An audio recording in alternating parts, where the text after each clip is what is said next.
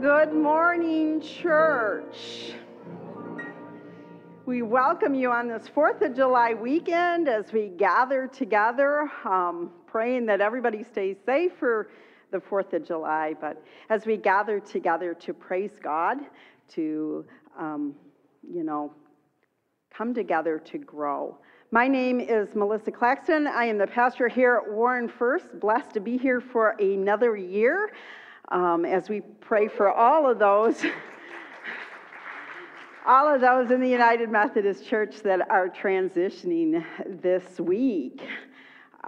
So take a moment to greet one another here in the building. Turn to someone near you. Let them know you're happy that they are here. If you are joining us from somewhere else, even if you can't greet one another by text, just shout out hi. Twyla is going to bring us together with music this morning. Good morning, everyone. So glad you're here, even if it's a kind of gray, dismal day. We can praise God. So those in the sanctuary, if you can rise to join us in the song. Those at home, please join us in an attitude of worship and praise. We're going to sing 10,000 Reasons, Bless the Lord.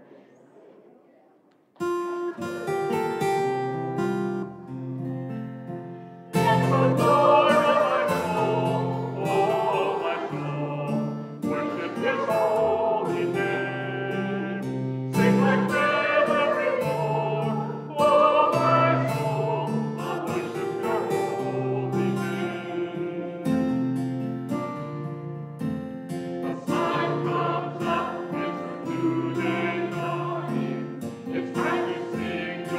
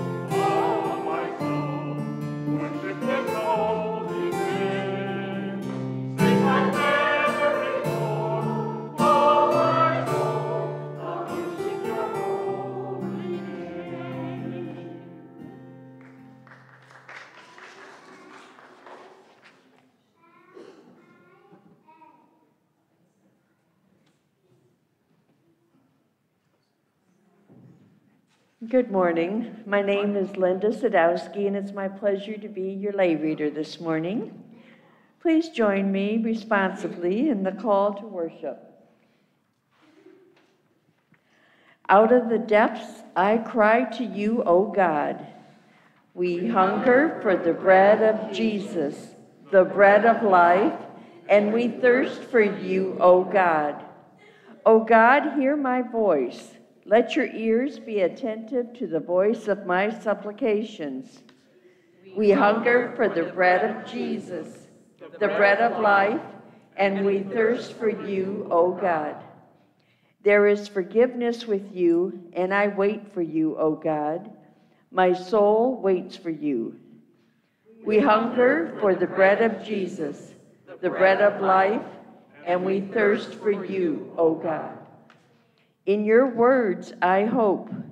My soul waits for you. God, more than those who watch for the morning, more than those who watch for the morning. We hunger for the bread of Jesus, the bread of life, and we thirst for you, O God. Please join with me and the praise team up here as we sing, "They'll Know We Are Christians by Our Love."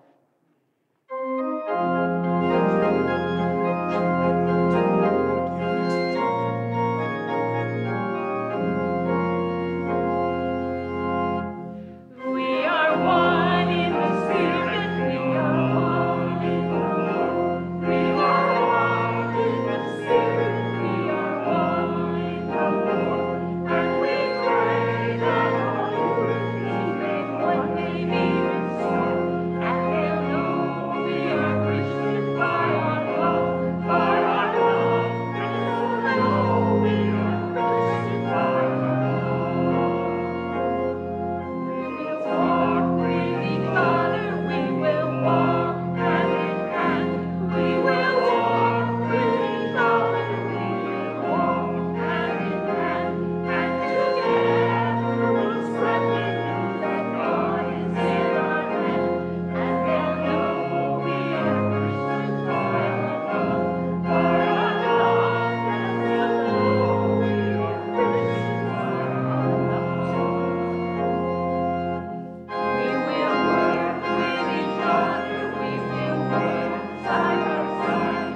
We will work with each other, we will work side by side. And our God will give unity and save human pride. And they'll know we are Christians by our love, by our love. Yes, they'll know we are Christians by our love.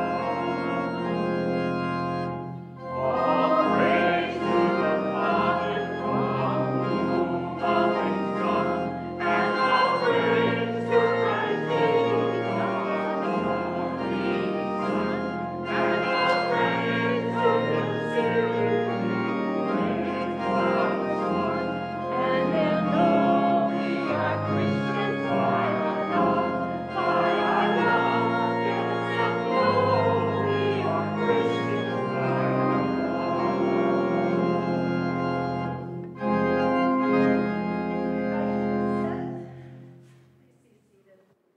They'll know we are Christians by our love.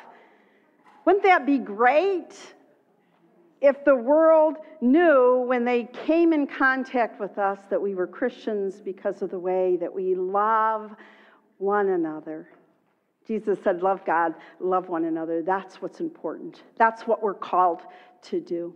So today, on this 4th of July weekend, we come together to worship God. We come together, and as we come together, we're going to pray for our country. You know, for those that don't know me, I came from rural America. I came from Jackson area, a small town where I raised my kids. And I came to Warren 5 years ago, and I'm going to tell you, I fell in love with my neighborhood. I love the diversity of my neighborhood. I love the diversity of the people that I find in this community. I can see God all around me, and I love that. I love that about the United States. And so we pray for our country, that we care about one another, that we appreciate our diversity, that we grow together, that we become a nation that really does honor God by the way that we love one another.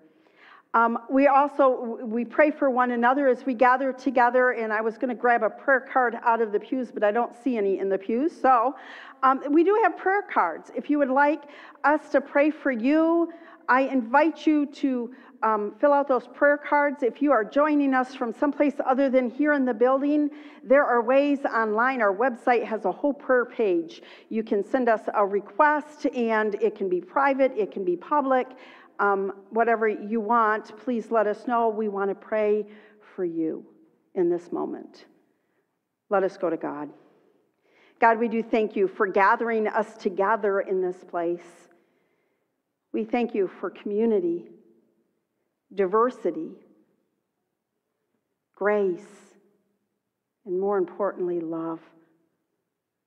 We thank you for your love for each and every one of us, and we thank you for the love that you put in us, that you want us to share with the world. We thank you. As we gather together in this place on this 4th of July weekend, we do lift up our country. As we celebrate the birth of our nation, we lift up our leaders. May they seek your wisdom. May they care about all of the people. And may they work to do what's best for all of us in creating community. We pray that there be an end to war, not only in our country, but all across the world, we pray, knowing that they are all your people.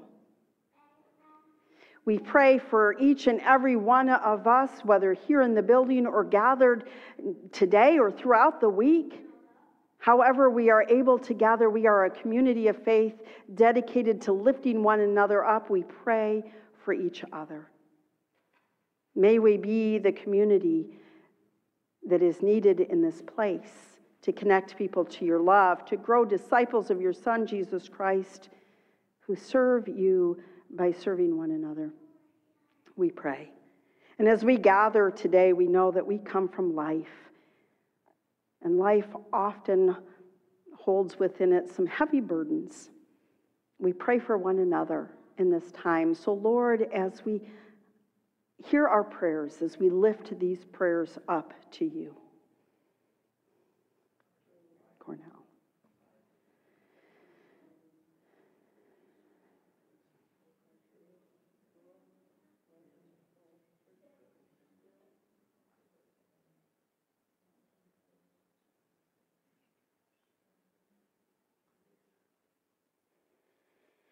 God, you know the needs.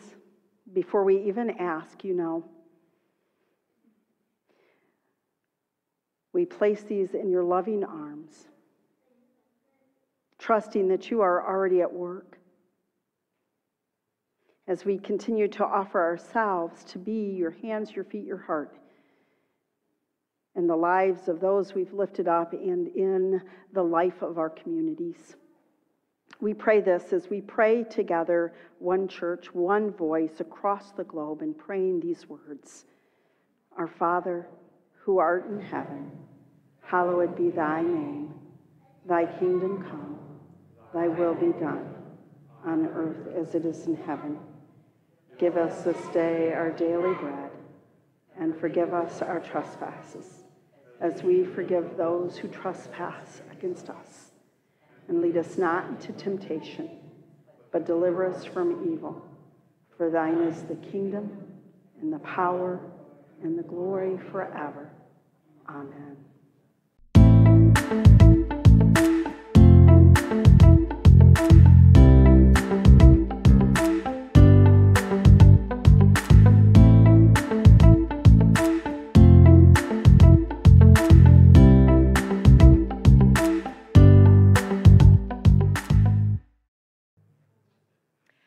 as you know, we've been asking people what their favorite hymn is and asking them to put it in the basket out in the hallway.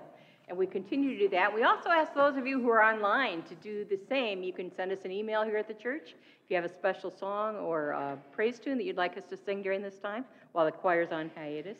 Today's song is a spirit song. Amen.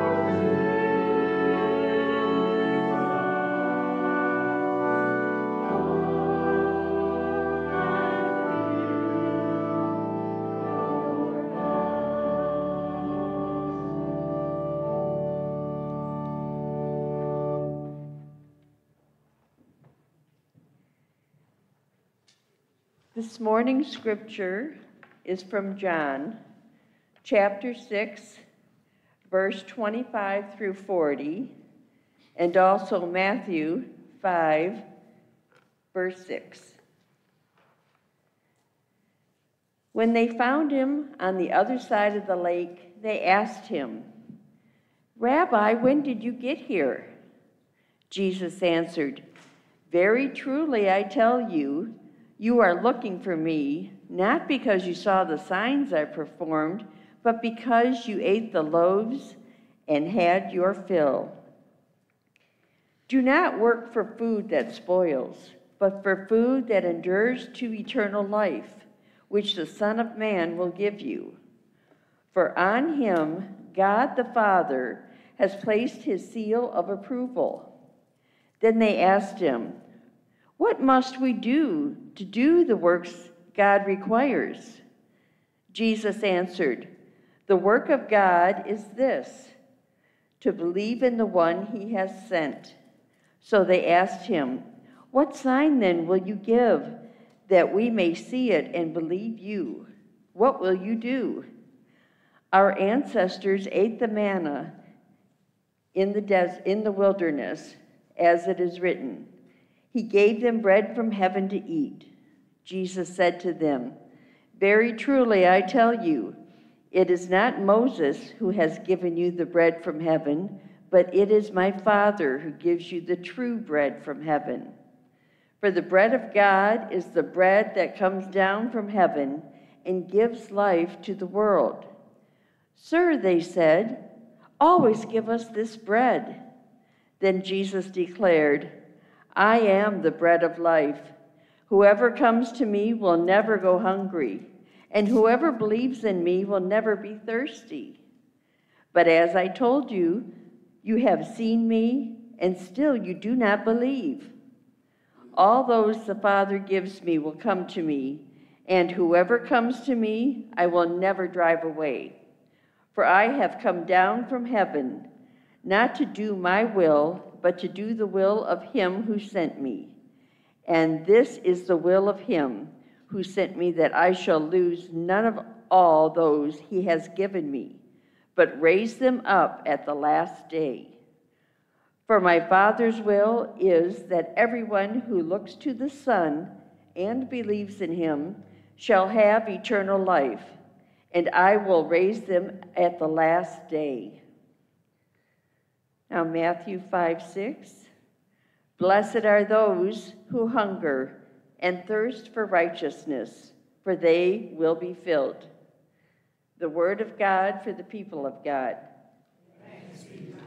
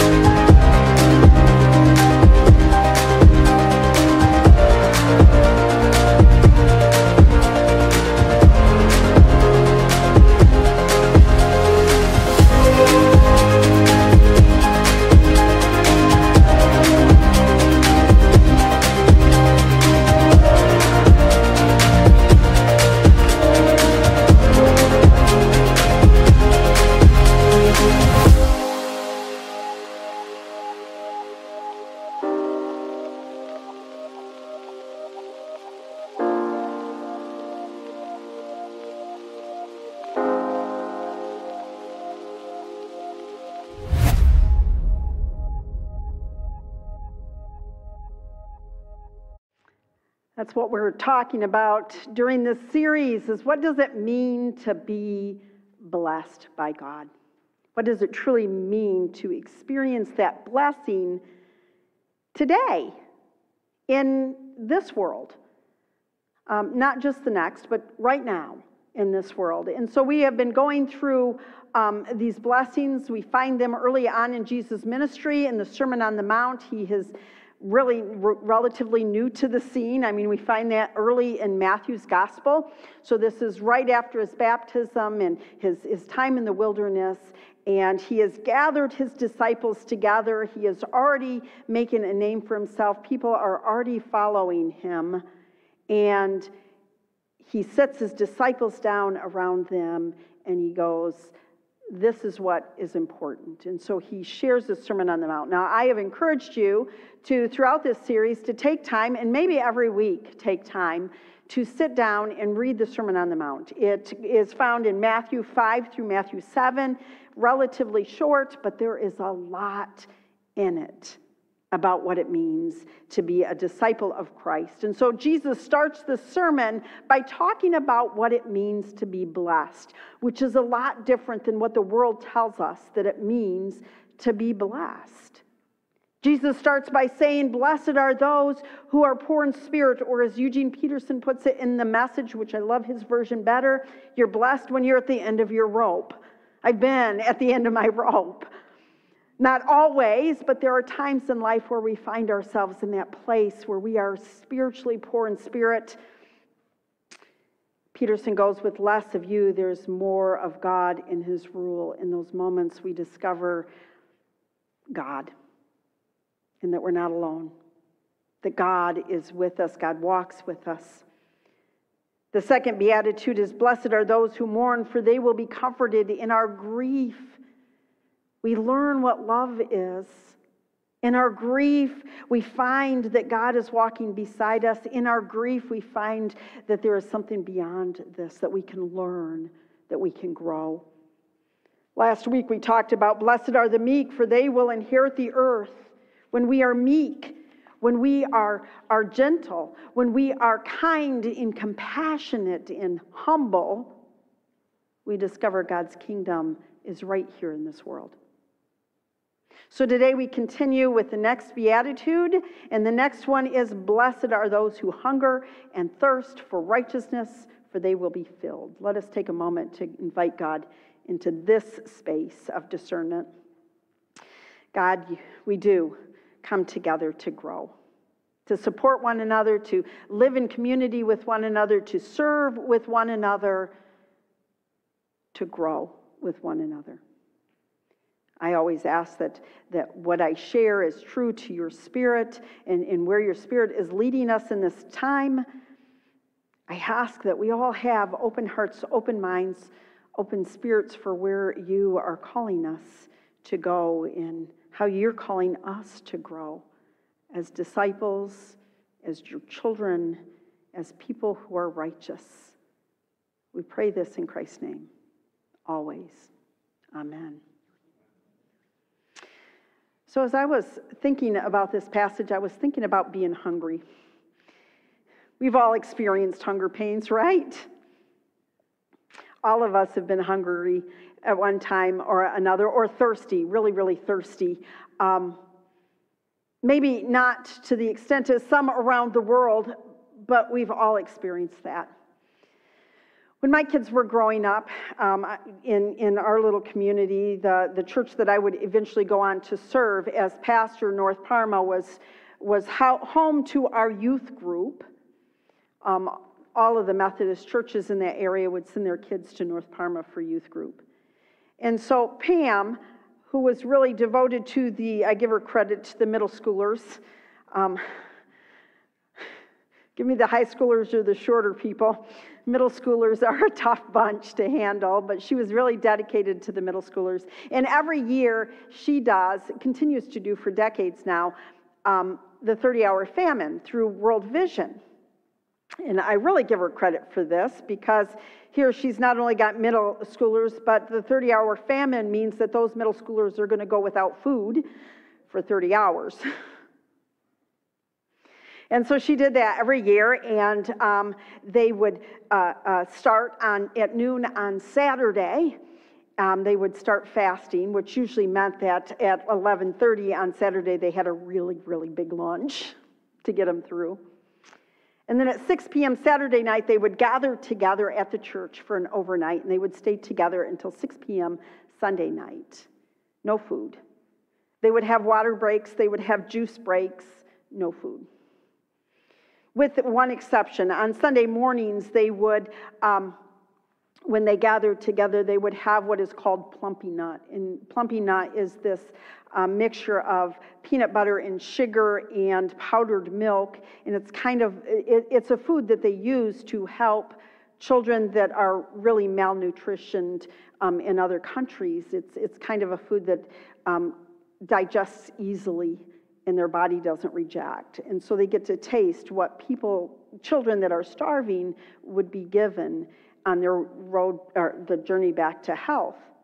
So through this 30 hours, or particularly the 24 hours between Saturday at 6 p.m. and Sunday at 6 p.m., the kids would gather together in the same space, and they would learn about kids across the globe that are struggling with food security. They would learn their story, and they would raise money. And I've seen how World Vision helps with world hunger and access to water, clean drinking water across the globe. And I've seen from when my oldest daughter, who is now 37 or something, when she was in elementary school, or when she was in middle school, to the time that when I served there and left there 5 years ago, the numbers of children that are starving every day decreased drastically. So things are happening. Hunger. We deal with it throughout the globe. We know what it feels like to be hungry. Maybe not to the extent of these children that our kids learned about, but we know what it means to be hungry. We know what it means to be thirsty. I love how Jesus always used this imagery that people would understand to talk about a truth, a profound truth. Our youth understood hungry, especially after 30 hours of going without food. I found that even the pickiest kids were a little less picky when you're that hungry. We know what it means. We know what it means to be thirsty. Work outside on a hot day. Eat a bag of chips. We know what it means to be thirsty. So Jesus used these normal, everyday images to help people understand a very deep spiritual truth. Blessed are those who hunger and thirst for righteousness, for they will be filled. I think the key word here is righteousness. Those who hunger and thirst for righteousness. What does righteousness mean? Well, you know me, I looked it up. What does righteousness mean? Well, a lot of the definitions said the only one of them, a lot of them were like this. Righteousness is an attribute that belongs to God, the lawgiver, and is manifested in his law. Only God is righteous, it kept saying. Only God is righteous. In order to be righteous, one needed to follow all of God's laws. Well, if you look at those laws as what's written in the Old Testament, those 613 laws, it's nearly impossible to do. Actually, there's a guy that recently tried to follow all of those laws, and his wife got so fed up with it that when she was on her menstrual cycle, she sat in every chair in the house so that he couldn't sit on them, because that's what the law said. She was tired of it. Maybe we can't find righteousness by following all of the rules. But we do know that we can achieve righteousness because Moses called Noah righteous in Genesis 6. Moses said, these are the generations of Noah. Noah was a righteous man, blameless in his generation. Noah walked with God. And then in Acts 10, we read that Cornelius, the centurion, he is a righteous and God-fearing man who is respected by all of the Jewish people. And then in Luke 2, we have Simeon who lived in the temple. And it says, behold, there was a man in Jerusalem whose name was Simeon, and the same man was just and devout, waiting for the consolation of Israel, and the Holy Spirit was upon him. He was a righteous man. So what does it mean to be righteous? Well, I'm going to go back a little ways to the 16th century to Martin Luther, who wrote in 1518, he wrote this sermon titled "To Be Righteous," or titled "Two Kinds of Righteousness." He wrote that to be righteous is to be human as God envisioned in creation. And again in redemption.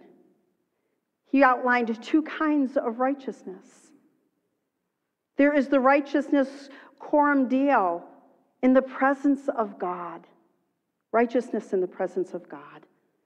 Righteousness is this beautiful gift that we get from God. This beautiful gift. This righteousness comes when a person is in right relationship with God. Not perfect. Not perfect in love. We're on a journey to become perfect in love.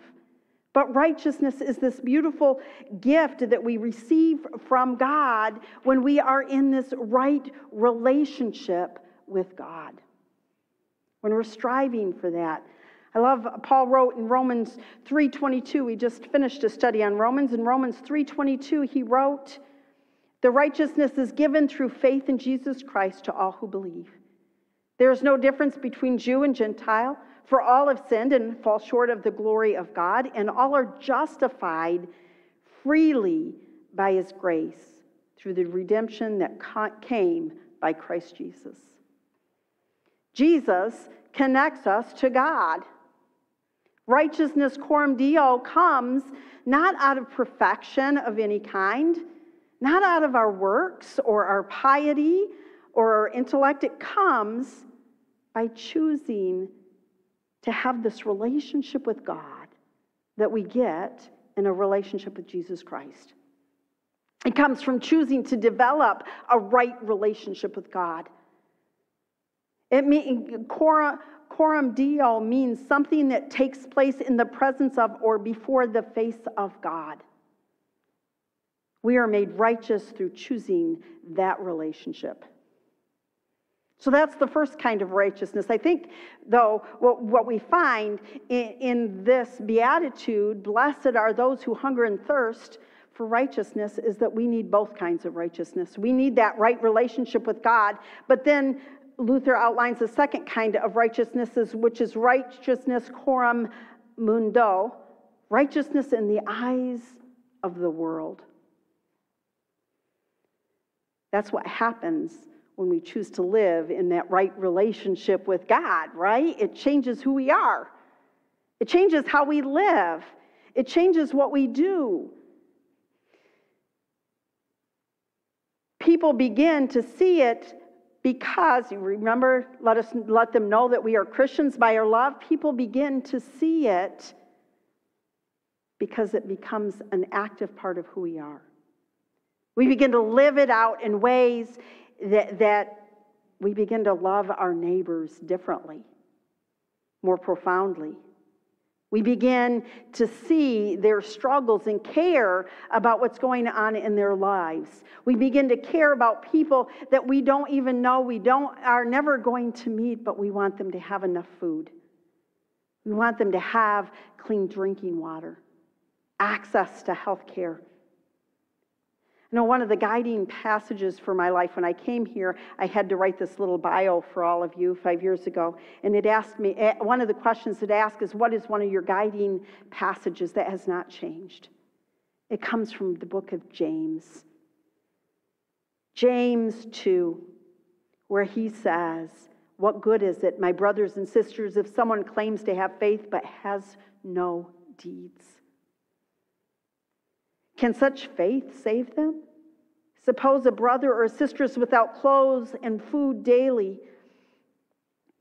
If one of you says to them, 'Go in peace, keep warm and well fed,' but does nothing about their physical needs, what good is it? In the same way, faith by itself, if not accompanied by action, is dead. Faith without works is dead." Righteousness is not true righteousness if it's not changing our lives to the point where we are actively living out our faith. Righteousness is choosing a right relationship with God.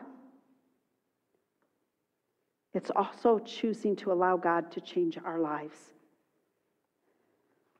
That's what it is.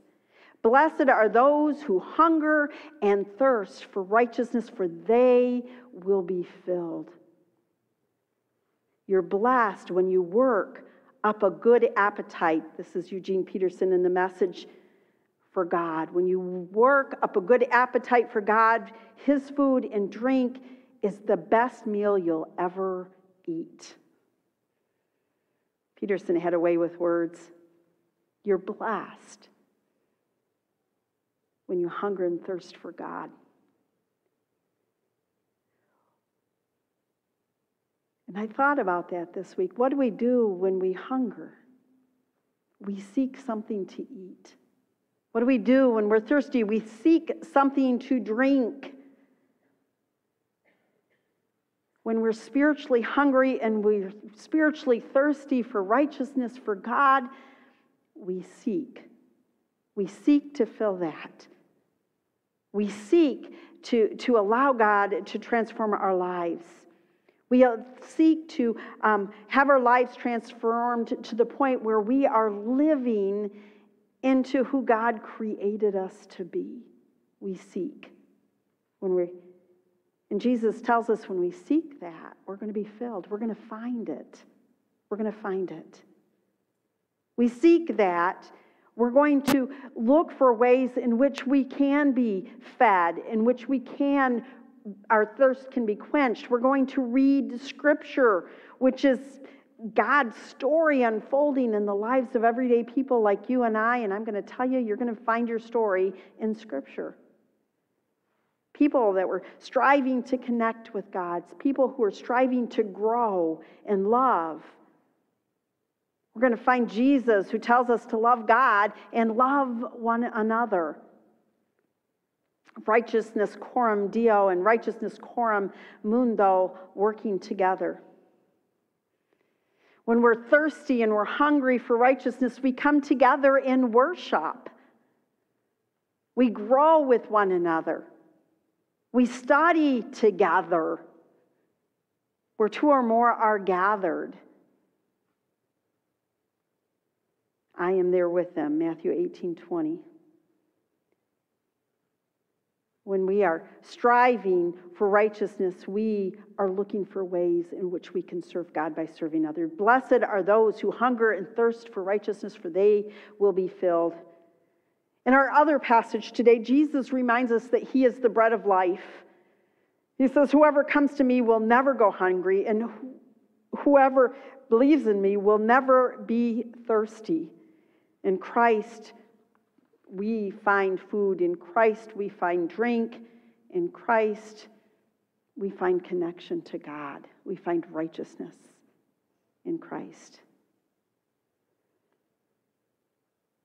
When we hunger and we thirst, we seek that which will fulfill, and we find that in Christ. Today is Communion Sunday. I should have said that for those of you at home. I apologize. For those of you at home, I give you a few minutes to go get whatever your pantry allows as we gather together to share in communion. I remind you that Christ sets this table. That at the very end of his life, when he knew that his journey here was coming to an end and he was going to leave his disciples to carry on his work, he gathered them together. They shared the Passover meal, and he took regular elements that were on the table, and he reminded them that he was the bread of life, that he was this wine, this cup filled with compassion, and that together this was food for our journey, compassion for our journey, that we could continue on that work. So I invite you to join me in the communion prayer together. Let us pray. The Lord be with you. Lift up your hearts. Let us give thanks to the Lord our God. It is right to give our thanks and praise. It is right and a good and joyful thing always and everywhere to give thanks to you, God Almighty, creator of heaven and earth. You formed us in your image and breathed into us the breath of life, and when we turned away and our love failed, your love remained steadfast. You delivered us from captivity. You made covenant to be our sovereign God and spoke to us through your prophets, who looked for that day when justice shall roll down like water and righteousness like an ever-flowing stream, when nation shall not lift up sword against nation, neither will they learn war anymore. And so with your people on earth in the company of heaven, we praise your name and join in their unending hymn. Holy, holy, holy Lord, God of power and might, heaven and earth are full of your glory. Hosanna in the highest. Blessed is he who comes in the name of the Lord. Hosanna in the highest. Holy are you, and blessed is your Son, Jesus Christ. Your Spirit anointed him to preach good news to the poor, to proclaim release to the captives and recovery of sight to the blind, and set at liberty those who are oppressed, to anoint that the time had come when you would save your people. He healed the sick. He fed the hungry. He ate with sinners. By the baptism of his suffering, death, and resurrection, you gave birth to your church. You delivered us from slavery to sin and death and made with us a new covenant by water and the Spirit. At his ascension, you exalted him to sit and reign with you at the right hand. On the night in which he gave himself up, Lord, he took bread. He gave thanks to you, God. He broke it and gave it to his disciples and said, "Take, eat. This is my body, which is broken for you." When the supper was over, he took the cup, gave thanks to you, God, said, "This is my blood, a new covenant, poured out for all for the forgiveness of sins. As often as you drink this, remember me." And in remembrance of these your mighty acts in Jesus Christ, we offer ourselves in praise and thanksgiving as a holy and living sacrifice in union with Christ offering for us as we proclaim the mystery of faith. Christ has died. Christ is risen. Christ will come again. God, we ask that you pour out your Holy Spirit on all of us gathered and on these gifts of bread and wine. Make them be for us the body and the blood of Christ, that we may be for the world the body of Christ redeemed by his blood. By your Spirit, make us one with Christ, one with each other, and one in ministry to all the world, until Christ comes in final victory and we feast at his heavenly banquet. Through your Son, Jesus Christ, with your Holy Spirit and your holy church, all honor and glory is yours, God, now and forever. Amen. I invite our communion stewards to come up and prepare to offer communion. The table is open in the United Methodist Church. We believe that Jesus set this table. Jesus invites you to this table. The table is open to everyone. Here in the building, we take communion by intinction. We'll give you bread. You dip it in the juice before you take it. Or we have communion to-go cups for those that want or need something a little safer.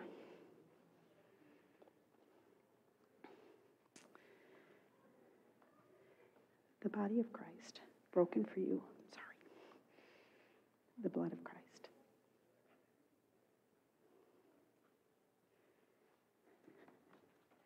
The body of Christ, broken for you, Jackie. The body of Christ, broken for you. The body of Christ, broken for you.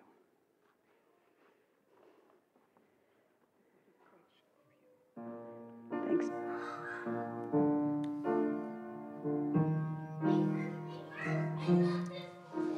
In remembrance of me, eat this bread. In remembrance of me, drink this wine.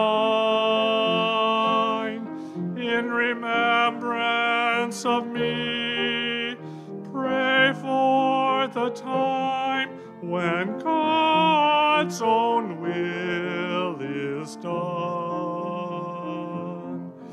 In remembrance of me, heal the sick. In remembrance of me, feed the poor.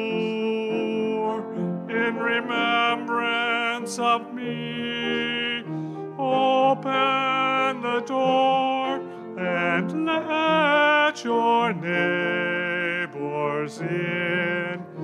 Let them in. Take, eat, and be comforted. Drink and remember too that this is my body and precious blood shed for you. Shed for you. In remembrance of me, search for truth. In remembrance of me, always love. In remembrance of me, don't look above, but in your heart, look for God. Do this in remembrance of me.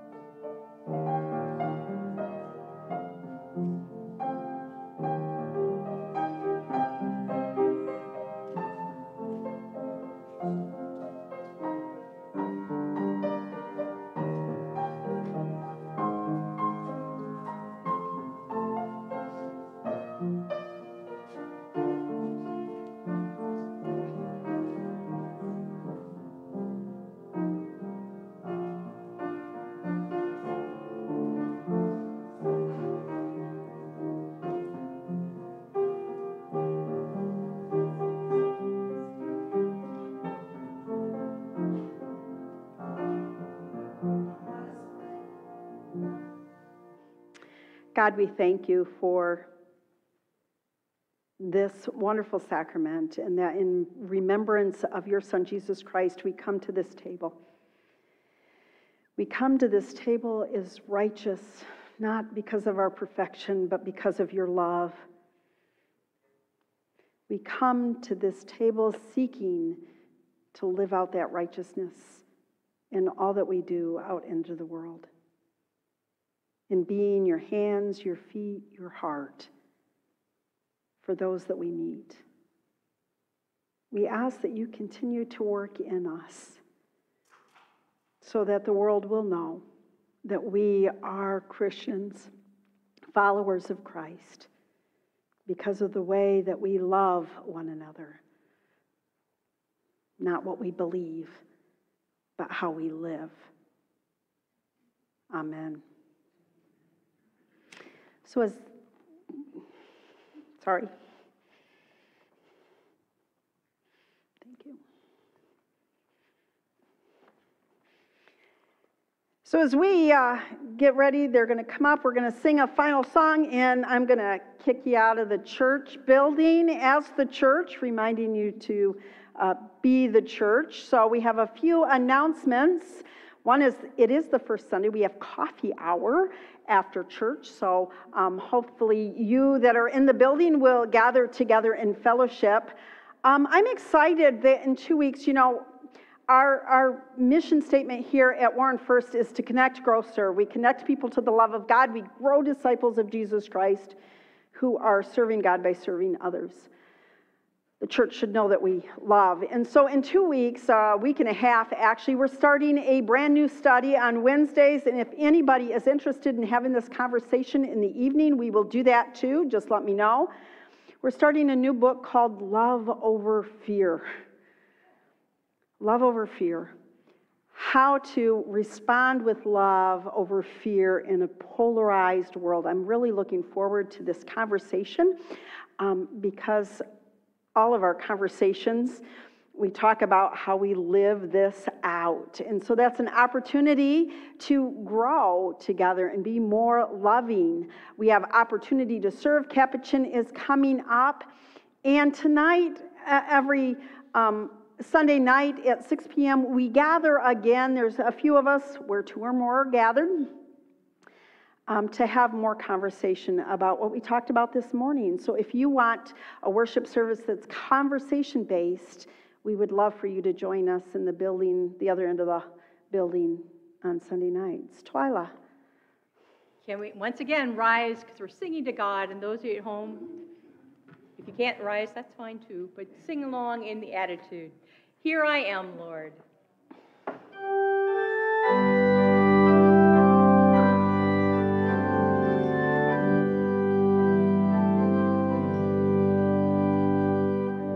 I'm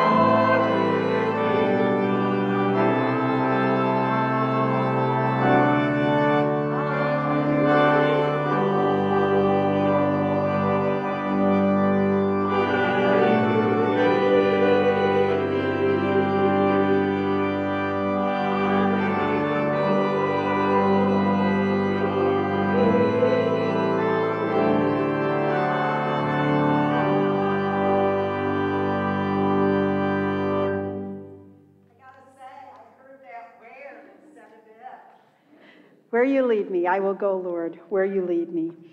As you go from this place into the week ahead, I do hope that you keep your eyes open for God, because God is all around. Watch for his great works. Be alert for signs of God's presence in the world. For he is God, our God, ruler of all the earth, and we are his people, sent to share his love with all we meet. Go and be that church. Go in peace. Amen.